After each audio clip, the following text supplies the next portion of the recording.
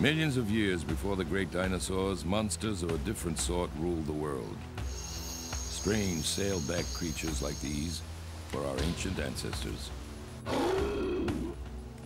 Skeletons hidden in our closet. As paleontologists dig up new clues, modern technology sheds new light on the distant past. Meet a member of our family as we unearth the bizarre tale of the sail.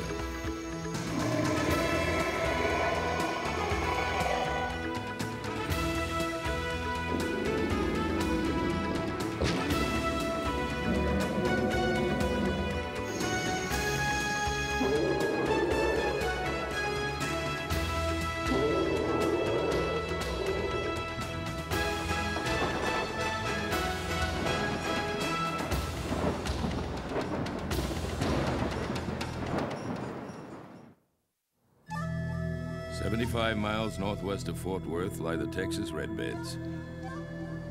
This shabby stretch of land in Archer City County, Texas, gets its name from the dusty red soil and the punishing heat.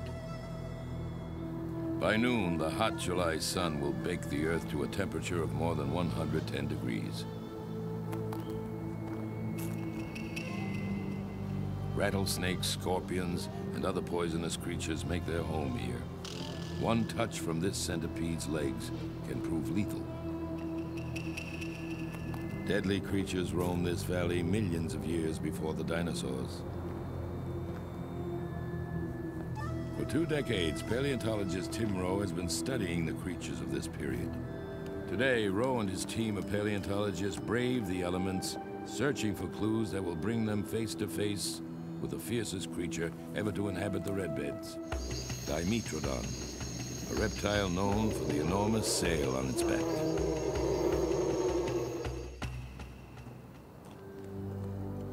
When Dimetrodon ruled the Texas redbeds, the land was fertile and wet. Today, Dimetrodon's remains litter the rocky, barren landscape. The soil here is so rich in fossils that each new rainstorm exposes new specimens. If you don't know what to look for, you might miss them. But Tim Rowe easily spots the backbone of a Dimetrodon lying in the dust. Look at that. It's another Dimetrodon vertebra. Yeah, sure looks like one. Just a big keel down the ventral. Soon, this one small bone from a Dimetrodon spine leads to an even bigger find. A skeleton that includes part of the animal's sail. That's really a beautiful specimen. It's wonderful to be able to come out here in just a few hours, see something like this, something I've never seen before, and not have to sweat for the entire summer, you know, and just dig into the ground in a couple hours, and there it is. It's really wonderful. Bit by bit, these discoveries are writing a story that affects us all. More than just a simple reptile, not quite a dinosaur, this monster, Dimetrodon, is also our ancient forefather. The story of Dimetrodon and its descendants is also our story. It's our own family history, and we can track it very deeply back into time. Most people think of human history in terms of a few millions of years and our relationships to apes, but we can track our own history from a form like this back nearly 300 million years to an animal like this, like Dimetrodon here. Armed with a powerful jaw and razor-sharp teeth, this deadly predator grew up to 12 feet long, the size of a hippopotamus. With innovations such as the sail on its back, Dimetrodon and its close relatives represent a new kind of creature, more advanced than earlier reptiles, but not quite a mammal. These proto-mammals, as they are called, were the prototypes that set the stage for mammal and ultimately human development. This distant ancestor is the oldest portrait in our family album. He lived more than 280 million years ago, a time known as the Permian period.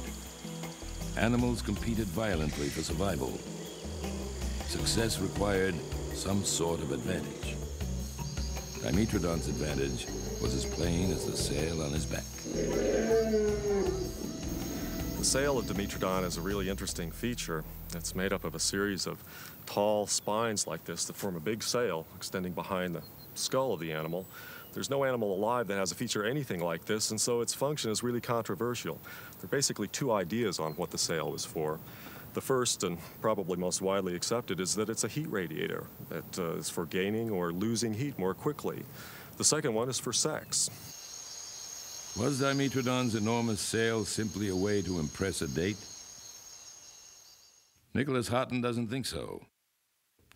Here at the Smithsonian Institution in Washington, D.C., he studied mammal-like reptiles for decades. He thinks the sail was used to regulate body temperature. The sail probably functioned as both a radiator and a heat absorber. As a heat absorber, it would allow an animal to warm up faster than the animals were not so equipped. And if it was a predator, it'd get going after lunch more quickly. If it were prey, it could get out of the way faster. And so it probably got pretty hot, too.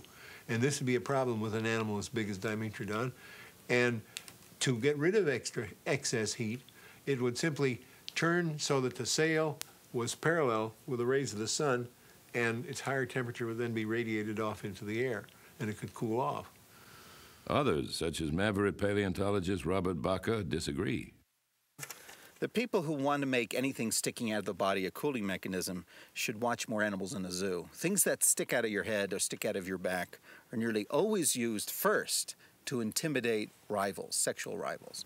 Second, maybe as a radiator. But the main reason for moose antlers or finbacks is to intimidate your rivals. Though opinions about Dimetrodon's sail may differ, most scientists agree that Dimetrodon and its relatives mark a key step between the cold-bloodedness of reptiles and the warm-bloodedness of mammals. Reptiles rely on the sun to raise their metabolism. They're cold-blooded. Without the sun's warming rays, they become slow, still, and helpless. But mammals, like us, have more sophisticated internal machinery. We can generate the energy our bodies require no matter what time of the day it is. We're warm-blooded. Warm-bloodedness is like keeping your house warm by opening all the windows and turning the thermostat way up, constantly producing a lot of heat, most of which flies out the window, but you keep your house warm. The reason it's an advantage is you're ready for any sort of situation. If it suddenly gets cold, suddenly starts raining, suddenly gets dark or cloudy, you've got so much body heat, you can keep your body temperature high. So warm-bloodedness is the best way to be ready for any challenge.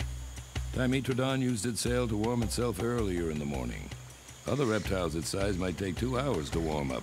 Dimetrodon could get moving in half that time. While potential reptilian prey waited for their blood to warm, Dimetrodon hunted. Then as now, the early bird got the worm.